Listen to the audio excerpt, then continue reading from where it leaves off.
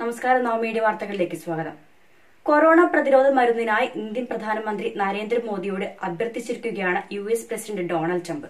ആവശ്യപ്പെട്ടത് hydroxyzine chloroquine ഗുളികകൾ.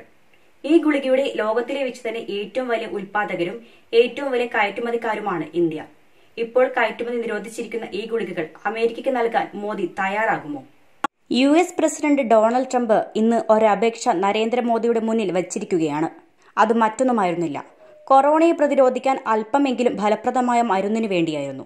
അങ്ങനെ ഒരു മരുന്ന് ലോകത്ത് ഏറ്റവും അധികം ഉൽപ്പാദിപ്പിക്കുന്ന, ഏറ്റവും അധികം കയറ്റുമതി ചെയ്തു വരുന്ന രാജ്യമാണ് ഇന്ത്യ. അതിന്റെ പേരാണ് ഹൈഡ്രോക്സി ക്ലോറോക്വിൻ ഗുളിക. അമേരിക്കയിലൊക്കെ ഈ മരുന്നിന് വലിയ ഡിമാൻഡാണ്. പക്ഷേ സാധനം കിട്ടാനില്ല. രോഗബാധ മുന്നിൽ കണ്ട് കഴിഞ്ഞ മാസം തന്നെ ഇന്ത്യ തൽക്കാലം ഈ ഗുളിക കയറ്റുമതി ചെയ്യേണ്ട എന്ന് തീരുമാനിക്കുകയും കയറ്റുമതി തടയുകയും ചെയ്തിരുന്നു. എന്നു മാത്രമല്ല, കരുതൽ എന്ന നിലയിൽ 10 കോടി ഗുളികകൾ ഉൽപ്പാദിപ്പിച്ചു നൽകാൻ ഈ മരുന്ന് നിർമ്മിക്കുന്ന കമ്പനികളോട് കഴിഞ്ഞ ദിവസം കേന്ദ്ര ആരോഗ്യ മന്ത്രാലയം ആവശ്യപ്പെടുകയും ചെയ്തു. ദശാബ്ദങ്ങളായി മലേറിയ തടുക്കാൻ ഉപയോഗിക്കുന്ന ഗുളികയാണ് ഹൈഡ്രോക്സി ക്ലോറോക്വിൻ. ഇത് കോവിഡിനെ പ്രതിരോധിക്കാനും കൊള്ളാമെന്ന് വിലയിരുത്തപ്പെടുന്നു. മലേറിയയ്ക്കുള്ള മരുന്ന് ഉൽപ്പാദിപ്പിക്കുന്ന 2 സ്വകാര്യ കമ്പനികളാണ് ഇന്ത്യയിൽ ഈ ഗുളികയും ഉൽപ്പാദിപ്പിക്കുന്നത്. വൈറസിനെ തടുക്കാനുള്ള പ്രതിരോധശേഷിയുള്ള മരുന്ന് എന്ന നിലയിലാണ് ഈ ഗുളികയെ ലോകാരോഗ്യ വിദഗ്ധർ കാണുന്നത്. ഇതിനിടെയാണ് ഇപ്പോൾ വീഡിയോ കോൺഫറൻസിംഗിനിടെ ആത്മസുഹൃത്തെന്ന് ട്രംപ് വിളിക്കുന്ന മോദിയോട് ഈ ഗുളികകൾ അമേരിക്കയ്ക്ക് നൽകാൻ ട്രംപ് അഭ്യർത്ഥിച്ചിരിക്കുന്നത്. അമേരിക്കയിൽ കോവിഡ് രോഗം ലോകത്തിലെ ഏറ്റവും വലിയ മഹാമാരിയായി താണ്ഡവമാടുമ്പോൾ ട്രംപ് ആദ്യത്തെ ആത്മവിശ്വാസമൊക്കെ വിട്ട് വേവലാതിയിലാണ്. രോഗബാധിതർ ഇപ്പോൾ 3 ലക്ഷം കവിഞ്ഞു. ലോകത്താകെയുള്ള രോഗികളിൽ 4-1 അമേരിക്കയിലാണ്.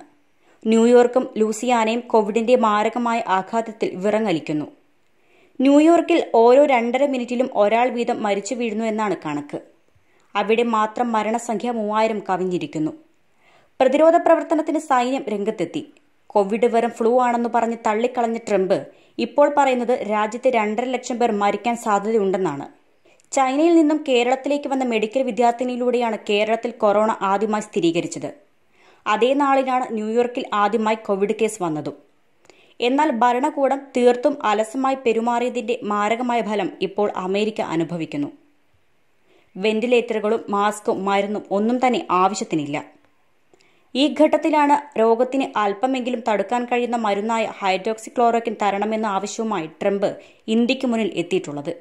ഇന്ത്യ പ്രതികരിച്ചിട്ടില്ലെങ്കിലും മരുന്ന് അമേരിക്കയ്ക്ക് നൽകാനാണ് എല്ലാ സാധ്യതയുമുള്ളത്.